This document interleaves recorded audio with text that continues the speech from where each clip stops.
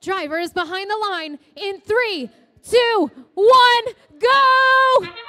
It's the autonomous period in finals number 2 on Ford Field at Kettering. Blue Alliance, all 3 robots working, as well as the Red Alliance. Trobots is up and balanced and engaged, as is Strike Zone over in the Red Alliance. And we move into the tele-operated period with a score of tied at 30. Argonauts, playing defense, takes a big push on Trobots as they try to move over into the blue loading zone. 70 more Martians doing what they do best and scoring on the top node over in the blue community. Trobots have another cone and they score as well. Over on the Red Alliance, Metal Muscle jetting in between their loading zone and the red community.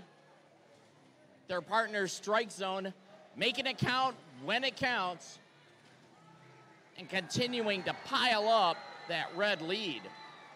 Argonauts playing it tough in the middle, doing some great defense on more Martians as they move across the field as Strike Zone grabs another cone to add some points to the Red Alliance. We've got a little bit over a minute left. Red continues to pull ahead, the score of 83-57. Argonauts still playing some pretty tough D, hitting just about every blue robot they see as they go. Strike Zone grabs another game piece to score.